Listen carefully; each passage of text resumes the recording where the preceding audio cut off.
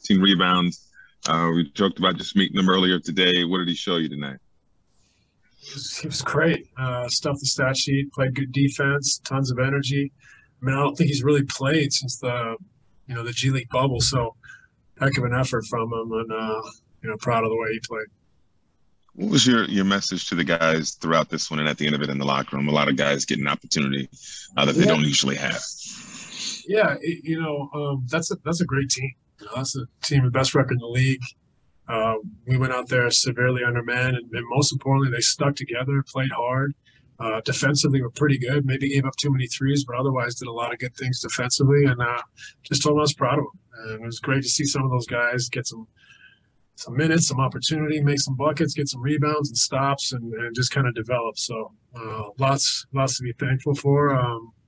And we move on to Detroit.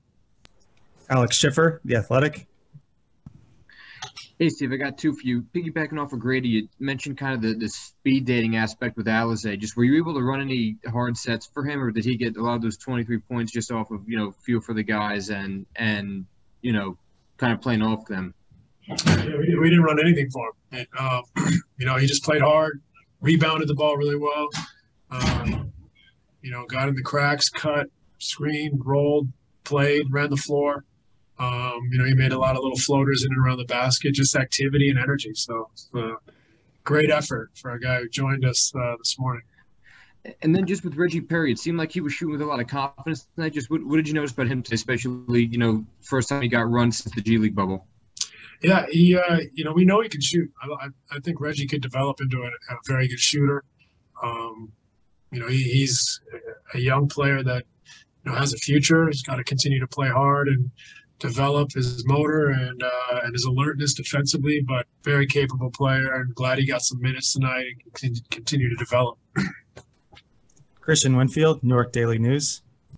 Hey, Coach, Nick hit a three tonight, and for him, I think that's been a process because he had that shoulder thing that he had going on, and he said at one point earlier this season that he kind of had to reteach himself how to shoot in some ways. Did you see that type of work that he put in, and just what does it mean for him to be able to hit a shot after everything he had to go through with his shoulder? Yeah, well, it's when it's tough a night like tonight when we're undermanned, you want to see all these guys have moments of success and gain confidence. So it was great to see him knock down a three. He's gone through a lot, trying to get his body right to be able to play in this league. So, we're thrilled with his progress, and it was nice to see him make one tonight. Brian Lewis, New York Post. Hey, Steve, I'm not sure how much more you could know now than you did before the game, but, with regard to James and Blake, are you expecting them to be able to go in Detroit? And Landry, is he even going to meet you there and test it out, or are you not clear even on that? I'm not sure about Landry. Blake will play in Detroit. James, I hope, can play. He's pretty banged up. We'll probably have to see how it goes, how he feels tomorrow, and then how he feels on Friday. But we hope he can play, but that's not a guarantee. So, but Blake should be able to play. And I'm not sure about Landry. I haven't had the latest update, like I said before the game, and I haven't found out yet. So we'll see how it goes. But I wouldn't expect Landry to join us, but it's not out of the question. Blake Andrews, ESPN. Steve, on a game like this, how much do you actually take from it that you want to have the guys look over again? How much you're like, you know what, we're just going to move past this one and move on to the next? What's the balance? Yeah, we don't take anything from this. You're missing your three top players. You're missing Blake.